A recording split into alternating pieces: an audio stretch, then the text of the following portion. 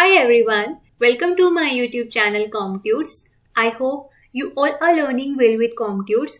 So this is tutorial number 28 of Statistics for Economics for class 11, and in this tutorial we will start chapter number 7 which is frequency diagrams. Okay, आज हम new chapter start करेंगे जो कि है frequency diagrams. ठीक है students, तो चलिए स्टार्ट करते हैं हमारा आज का session. But before proceeding to this session, if you are a new visitor on my channel then please do subscribe my channel, hit the like button and please do share these tutorials and my channel with your friends and your classmates too, ताकि ज़्यादा से ज़्यादा commerce के students जो हैं वो इस channel के साथ जुड़े. ठीक है, तो चलिए स्टार्ट करते हैं हमारा आज का session with meaning of frequency diagrams. सबसे पहले हम ये समझते हैं कि फ्रीक्वेंसी का मतलब क्या होता है. मैंने आपको पहले भी बताया बट फिर भी एक बार हम दोबारा से इसको समझ लेते हैं ताकि आपको हर एक चीज़ जो है वो अच्छे से समझ में आ जाए. ठीक है, तो फ्रीक्वेंसी का मतलब क्या होता है? Number of times an items occur in the series. Okay, frequency का मतलब क्या होता है कि कोई भी आइटम, कोई भी ऑब्जर्वेशन जो है वो आपके डाटा में कितनी बार आ रही है, यानी कि कितनी बार अपीयर हो रही है, उसको हम बोलते हैं फ्रीक्वेंसी. जैसे कोई भी चीज़ कितनी फ्रिक्वेंटली आ रही है उसको हम क्या बोलते हैं? फ्रीक्वेंसी. ठीक है, जैसे आप लोग देखो, हम लोग 1 मिनट में कितनी बारी आईज ब्लिंक करते हैं, से हम 1 मिनट में जो है 10 टाइम्स जो है आईज को ब्लिंक करते हैं. This is what we called as frequency. ठीक है, कि कोई भी चीज कितनी बारी जो है वो उस पर्टिकुलर टाइम पीरियड पर आ रही है. ठीक है, अब यहाँ पर हम क्या डिस्कस करने वाले हैं आज? Frequency diagrams. फ्रीक्वेंसी डायग्राम्स कौन से डायग्राम्स होते हैं? ये वो वाले डायग्राम्स होते हैं जिसमें हम फ्रीक्वेंसी डिस्ट्रीब्यूशन की डायग्रामेटिक प्रेजेंटेशन करते हैं. यानी कि frequency diagrams are those diagrams in which we do diagrammatic representation of frequency distribution. Okay, it means जैसे अब जब आपको डाटा दिया होगा इस तरह से, लाइक 0 to 10, 10 to 20, 20 to 30. ठीक है, 0 to 10 में से 5 टाइम्स, 10 to 20 में आपकी जो वैल्यू है वो 6 टाइम्स आ रही है, 20 to 30 में वैल्यू जो है वो 10 टाइम्स अपीयर हो रही है. तो इस तरह की जब सीरीज होगी, इस तरह का जब आपको डाटा गिवन होगा तो उसको उस दौरान हम कौन से वाले डायग्राम्स बनाते हैं? उस दौरान हम बनाते हैं frequency diagrams. Clear? So basically frequency diagrams कौन से डायग्राम्स होते हैं? These are the diagrammatic representation of frequency distribution. Clear? अब जो फ्रीक्वेंसी डायग्राम्स होते हैं बेसिकली ये 3 तरह के होते हैं. ठीक है, first one is histogram, second one is polygon and third one is ogive. Clear? तो आज के ट्यूटोरियल में हम डिस्कस करने वाले हैं जो हमारा first type of frequency diagram है विच इज हिस्टोग्राम. ठीक है स्टूडेंट्स, तो चलिए डिस्कस करते हैं कि हिस्टोग्राम का मीनिंग क्या है और किस तरह से हम हिस्टोग्राम को ड्रॉ करते हैं. देखो, histogram is one of the type of frequency diagrams. ठीक है, हिस्टोग्राम हम तब बनाते हैं जब आपको कॉन्टिन्यूअस सीरीज दे रखी होती है. क्लियर? जब आपको कॉन्टिन्यूअस सीरीज दे रखी होती है लाइक 0 to 10, 10 to 20, 20 to 30, इस तरह से जब आपको डाटा गिवन होता है तो उस दौरान हम हिस्टोग्राम बनाते हैं. ठीक है, तो हिस्टोग्राम होता क्या है? Histogram is a graphical representation of a frequency distribution of a continuous series. ये आपने वर्ड ध्यान रखना है कि histogram is a graphical representation of a frequency distribution of a continuous series. यानी जब आपको कॉन्टिन्यूअस सीरीज या कॉन्टिन्यूअस डाटा दिया होता है तो उस दौरान हम कौन सा डायग्राम बनाते हैं? Histogram. Clear? With class intervals as the base. यानी कि इस तरह से हम डायग्राम्स बनाते हैं ना, तो जो आपका क्लास इंटरवल है वो एक्स एक्सिस पे आएगा with as a base and frequency as the height. तो फ्रीक्वेंसी जो है वो आपकी वाई एक्सिस पे आएगी. Clear? Now histograms are 2 dimensional figures. जो हिस्टोग्राम्स होते हैं ये 2 डायमेंशनल फिगर्स होते हैं. वाई?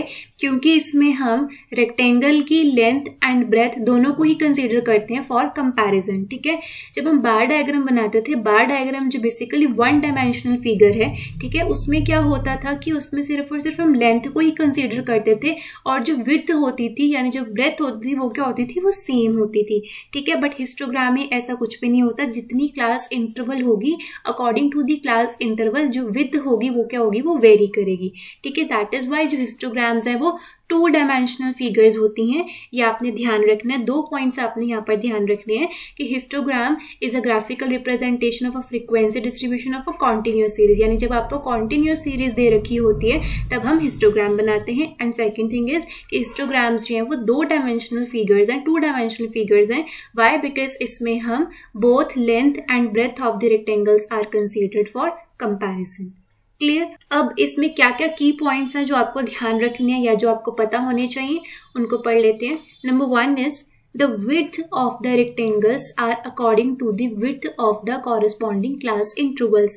हिस्टोग्राम में क्या होगा, जो आपको क्लास इंटरवल दी होगी उसी के अकॉर्डिंग जो रेक्टेंगल की विड्थ है, रेक्टेंगल की विड्थ होगी। ठीक है, अब क्लास इंटरवल अगर इक्वल होगा तो विड्थ जो है वो इक्वल होगी रेक्टेंगल्स की, वेयर एज अगर क्लास इंटरवल्स जो है वो अनइक्वल होंगे तो जो विड्थ है वो क्या होगी, वो वेरी करेगी, वो चेंज होगी according to the size of the class intervals. Clear. Now second one is height of the rectangles is in proportion to the frequencies of the class intervals। obviously height कैसी होगी, rectangles की जितनी जितनी उनकी frequencies होंगी। ठीक है, जब हम बनाना सीखेंगे तो आपको क्लियर हो जाएगा, बट स्टिल आपको इनके बारे में थोड़ी बहुत ही नॉलेज है वो होनी चाहिए। ठीक है, और ये चैप्टर्स जो हैं ज़्यादातर प्रैक्टिकल वाले हैं, थ्योरेटिकल सेक्शन के पॉइंट ऑफ व्यू से इतना ज़्यादा इंपॉर्टेंट नहीं है, बट अगर आपको इनके बारे में बेसिक बैकग्राउंड पता होगा तभी आप इनका जो डायग्राम्स है वो अच्छे से कंस्ट्रक्ट कर पाएंगे।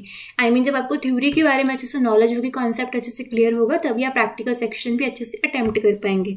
ठीक है, now number 3 is different rectangles meet each other from left to right.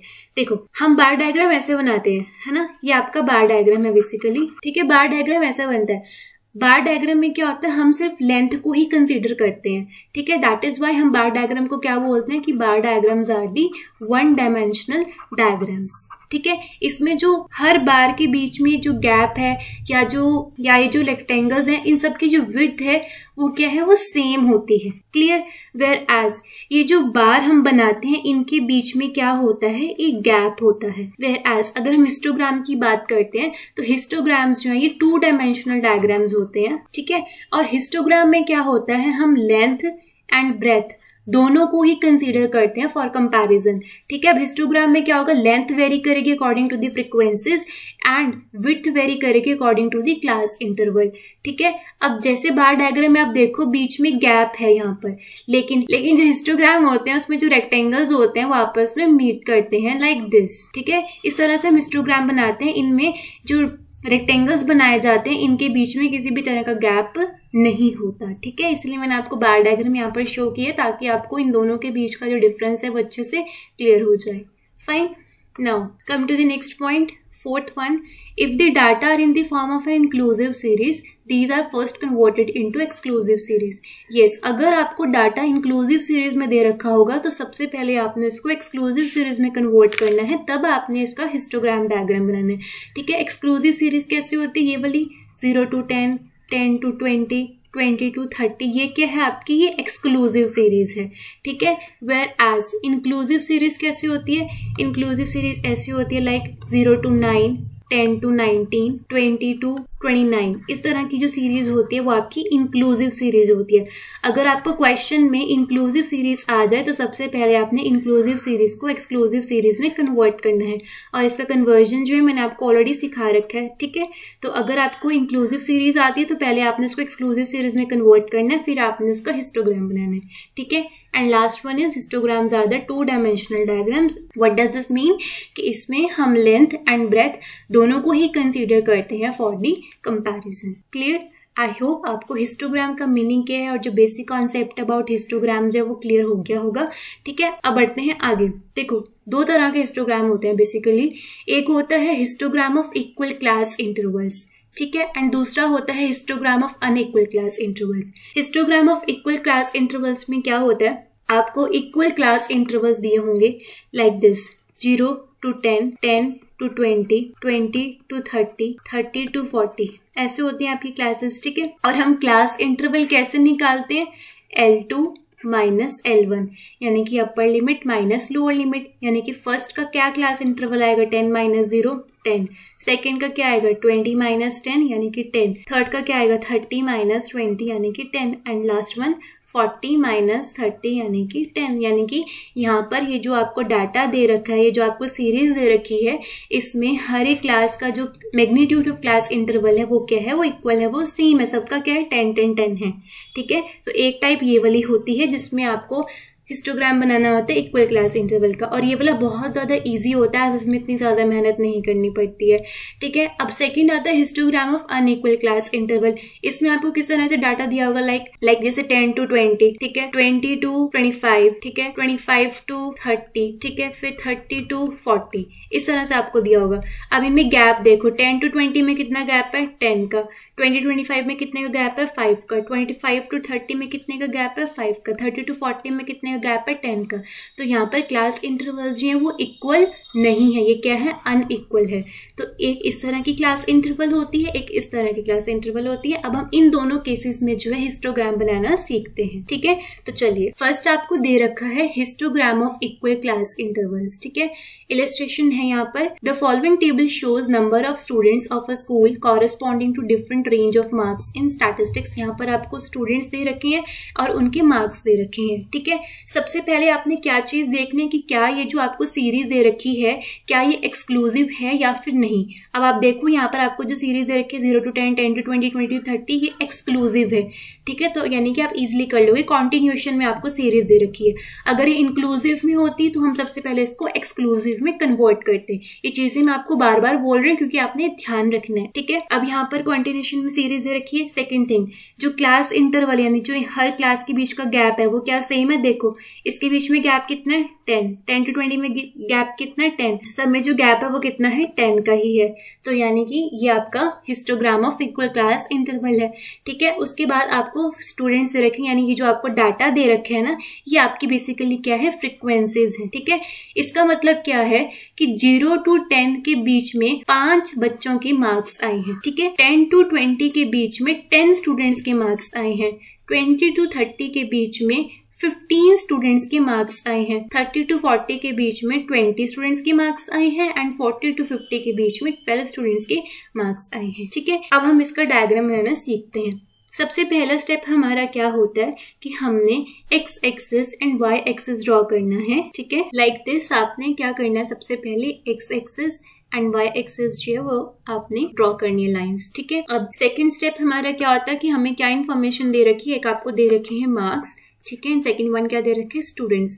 तो अभी मैंने आपको जो मीनिंग करवाया था तो उसमें मैंने अभी आपको यहाँ पर बताया था कि जो क्लास इंटरवल्स होती हैं वो कहाँ पर शो करेंगे हम, बेस में, and frequencies as the height. तो यहाँ से आपको क्लियर हो गया कि जो आपका क्लास इंटरवल है यानी कि जो आपके मार्क्स हैं वो कहाँ पर आएंगे, वो एक्स एक्सिस पर आएंगे, ठीक है। एंड जो नंबर ऑफ स्टूडेंट्स हैं वो कहाँ पर आएंगे, वो आएंगे वाई एक्सिस पे, क्लियर।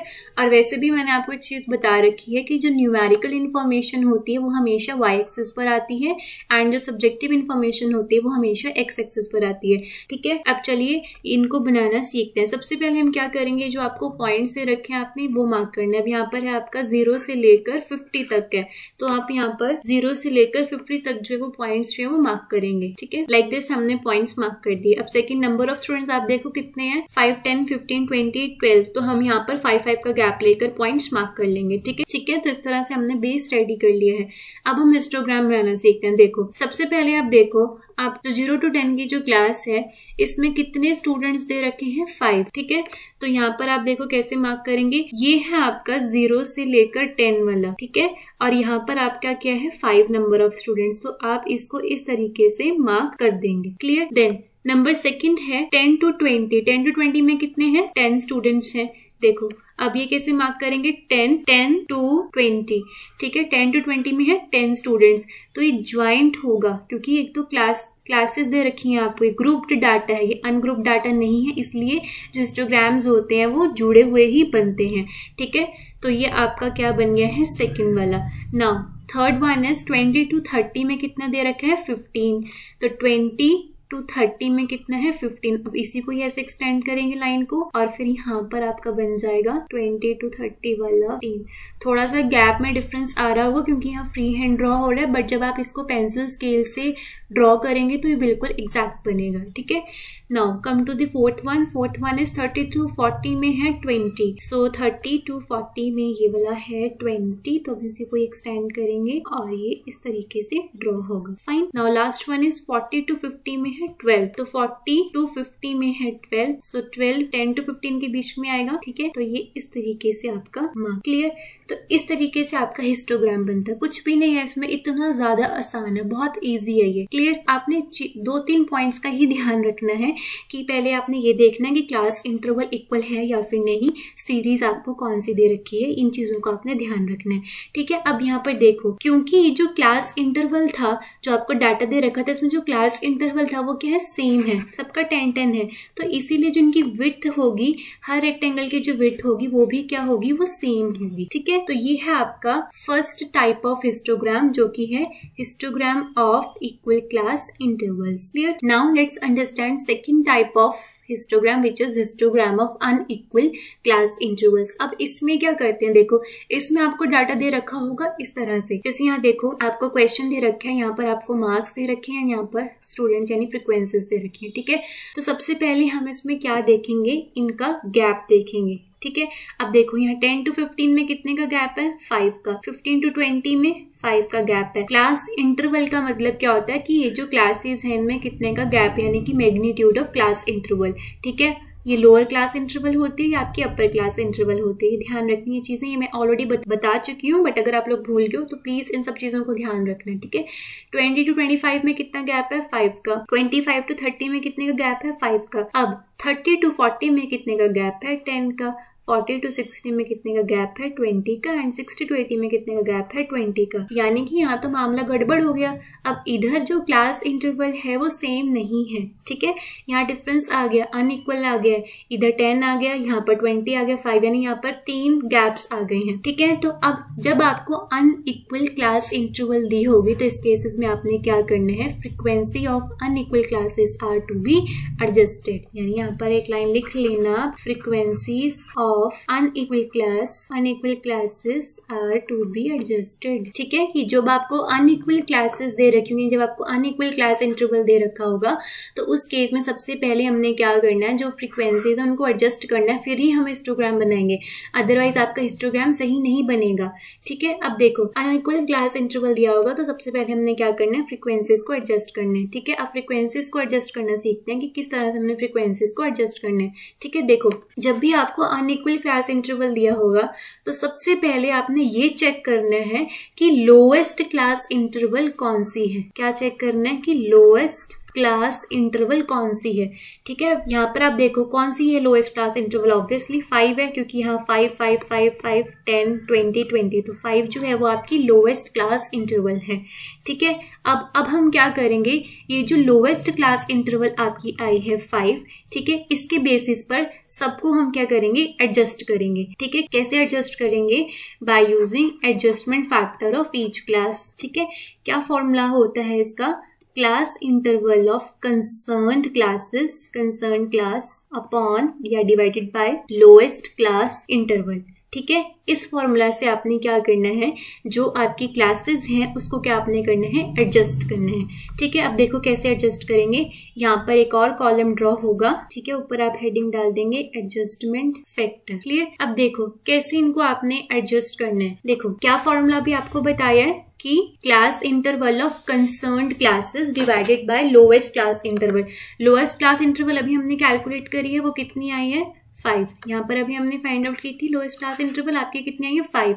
और ऊपर क्या लेना है आपने, न्यूमरेटर में class interval of concerned class, ठीक है। अब देखो फर्स्ट क्लास का कितना क्लास इंटरवल है, 5 है, ठीक है। एंड लोएस्ट क्लास इंटरवल भी क्या है, 5, तो एडजस्टमेंट फैक्टर कितना आएगा, 1। सेकेंड देखो 15 to 20 में क्लास इंटरवल कितना है, 5, एंड लोएस्ट क्लास इंटरवल कितना है, 5, तो कितना आएगा, 1। थोड़ा सा अप एंड डाउन हो रहा है, आप ध्यान रख लेना, ठीक है।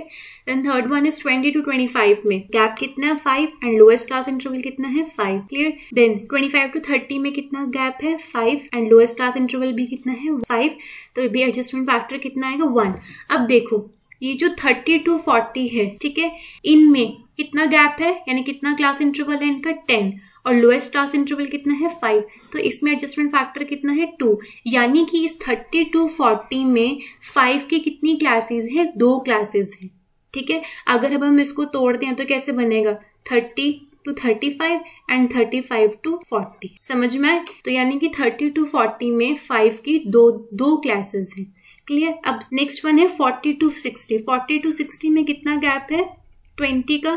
अब 20 लोएस्ट क्लास इंटरवल कितना है 5, तो 20 डिवाइड बाई 5 कितना है 4, यानी कि इस 40 to 60 में 5 की कितनी क्लासेस है 4। ठीक है, कैसे, अब देखो 40 यहाँ पर लिख रही हूँ मैं, ध्यान रखना, 40 to 45, 45 to 50, 50 to 55 and 55 to 60, यानी कि 4 क्लासेस हैं। क्लियर। एंड लास्ट वन है 60 to 80, 60 to 80 में कितना गैप है 20, 20 डिवाइड बाई 5 यानी कि 4, यानी कि इस 60 to 80 में भी 5 की कितनी क्लासेस है 4। ठीक है, तो अब हमने यहाँ पर क्या किया है, जो हमारी क्लासेस हैं इनको हमने एडजस्ट किया है बाय एडजस्टमेंट फैक्टर। क्लियर। अब देखो बात यहाँ पर खत्म नहीं होती है। ठीक है, हमने बोला था कि जब अनइक्वल क्लास इंटरवल गिवन होगा तो हमने क्या करना है, फ्रीक्वेंसीज एडजस्ट करनी है। ठीक है, और ये अभी हमने एडजस्टमेंट फैक्टर निकाले, यानी कि क्लासेस को एडजस्ट किया है। ठीक है, अब हम फ्रीक्वेंसीज को एडजस्ट करना सीखेंगे, फिर आपने हिस्टोग्राम बनाना है। बिना फ्रीक्वेंसीज को एडजस्ट किया हिस्टोग्राम जो वो ड्रॉ नहीं कर सकते हैं। ठीक है, अब फ्रीक्वेंसीज को हम कैसे एडजस्ट करेंगे, देखो अब इसको समझो। यहाँ पर हम कैलकुलेट करेंगे फ्रीक्वेंसी डेंसिटी। ठीक है, देखो फ्रीक्वेंसीज एडजस्ट करना सीखेंगे। ठीक है, इसमें हम फ्रीक्वेंसीज यानी कि फ्रीक्वेंसी डेंसिटी फाइंड आउट करेंगे कि अगर 30 to 40 में 5 की दो क्लासेस हैं तो इन 2 क्लासेस में एवरेज कितनी फ्रीक्वेंसीज हैं। अब यानी कि यहाँ पर आपको 30 to 40 में जो 12 फ्रीक्वेंसी दे रखी है तो ये तो 30 to 40 की है ना।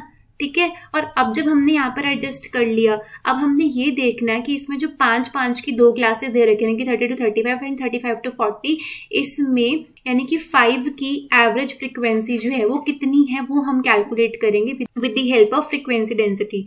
ठीक है, फ्रीक्वेंसी डेंसिटी हम कैसे फाइंड आउट करते हैं, ये जो आपका फ्रीक्वेंसी है, ठीक है, उसको हम डिवाइड करेंगे किससे, एडजस्टमेंट फैक्टर से। क्लियर। अब देखो कैसे फाइंड आउट करेंगे। सबसे पहले देखो आपको कितनी फ्रीक्वेंसी दे रखी है 7 और एडजस्टमेंट फैक्टर कितना है 1, तो यहाँ पर कितनी फ्रीक्वेंसी आएगी 1।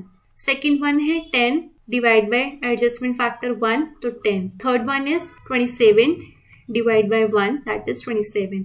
ठीक है, फोर्थ है 15 डिवाइड बाय 1, तो ये कितना आएगा 15। देन है 30 to 40 वाला। ठीक है, अब यहाँ पर है आपका 12 और इसका एडजस्टमेंट फैक्टर कितना आया था 2, तो 12 डिवाइड बाय 2, तो यानी एवरेज फ्रीक्वेंसी कितनी आई है 6। ये आपने ध्यान रखना, यानी हम फ्रीक्वेंसी डेंसिटी फाइंड आउट कर रहे हैं, यानी हर उस क्लास जो क्लास आई है उस कॉरेस्पॉन्डेंस क्लास की एक्चुअल में कितनी फ्रीक्वेंसी है ये हम फाइंड आउट कर रहे हैं। ठीक है, अब 40 to 60 में कितनी फ्रीक्वेंसी है 12। ठीक है, और एडजस्टमेंट फैक्टर कितना है 4, तो ये कितना आएगा 3। ठीक है, एंड लास्ट वन है 60 to 80 में फ्रीक्वेंसी है 8 एंड एडजस्टमेंट फैक्टर है 4, तो इसको डिवाइड करेंगे तो आएगा 2। ठीक है, तो अब आपने जो है वो हिस्टोग्राम जो है वो ड्रॉ करने हैं। ठीक है, अब आपने कौन सा वाला डाटा लेना है, ये जो है आपके मार्क्स ये आपके एक्स एक्सिस में जाएंगे एंड ये जो है अब आपकी एक्चुअल फ्रीक्वेंसीज आई हैं जो हमने ये वाली फाइंड आउट करी है फ्रीक्वेंसी डेंसिटी। अब आपने इसको जो है इसको लेकर जो है आपने डायग्राम बनाना है। ठीक है, तो बहुत आसान है, डायग्राम वैसे ही बनेगा। चलिए डायग्राम बनाना सीख लेते हैं। सबसे पहले हम x axis and Y axis draw करेंगे। लाइक दिस जो है हम x axis and Y axis draw करेंगे। ठीक है, उसके बाद पॉइंट्स जो है वो मार्क कर लेंगे। ठीक है, अब देखो हिस्टोग्राम बनाना सीखते हैं। सबसे पहले हमारी क्लास इंटरवल क्या है 10 to 15 है। ठीक है, 10 to 15 में हमारी फ्रीक्वेंसी डेंसिटी कितनी आई है 7। आपने अब इसको देखकर यानी जो आपकी फ्रीक्वेंसी डेंसिटी आई है इससे आपने हिस्टोग्राम बनाना है, ना कि इससे। ठीक है, ये ध्यान रखना है क्योंकि ये अनइक्वल क्लास इंटरवल वाला क्वेश्चन है, तो ये आपने ध्यान रखना है। तो 10 to 15 में आपकी फ्रीक्वेंसी डेंसिटी कितनी आई है 7। तो अब हम इसको मार्क करेंगे। अब ये आपका 10 ये है, ठीक है, एंड ये 15 है। जहाँ जहाँ मैं पॉइंट्स मार्क करती हूँ प्लीज ध्यान से देखा करो। और यहाँ पर आपकी फ्रीक्वेंसी डेंसिटी है 7, सो ये लगभग 10 के बीच में आएगी, इस तरीके से बनेगी। क्लियर। सेकंड है आपका 15 to 20। 15 to 20 में फ्रीक्वेंसी डेंसिटी कितनी आई है 10। ठीक है, तो अब यहाँ पर क्या बनेगा 10। 15 to 20 में 10, इसको बस थोड़ा सा एक्सटेंड करेंगे और इस तरीके से जो है वो आपका इस तरीके से आपका रेक्टेंगल बनेगा। ठीक है, देन नेक्स्ट थर्ड वन है 20 to 25 में आपका फ्रीक्वेंसी डेंसिटी कितना है 27। ठीक है, तो 20 to 25 में है 27, 25 से 2 पॉइंट्स ऊपर, तो इस तरीके से आपका बनेगा। क्लियर। नेक्स्ट फोर्थ वन है 25 to 30। 25 to 30 में आपकी फ्रीक्वेंसी डेंसिटी है 15। ठीक है, तो अब ये 15 यहाँ पर बनेगा, ये रहा आपका 15 वाला पॉइंट, तो इस तरीके से आपका बनेगा। ठीक है, नाउ नेक्स्ट वन है 30 to 40। यहाँ पर थी ना आपकी अनइक्वल क्लास इंटरवल, 30 to 40 में आपकी फ्रीक्वेंसी डेंसिटी कितनी है 6।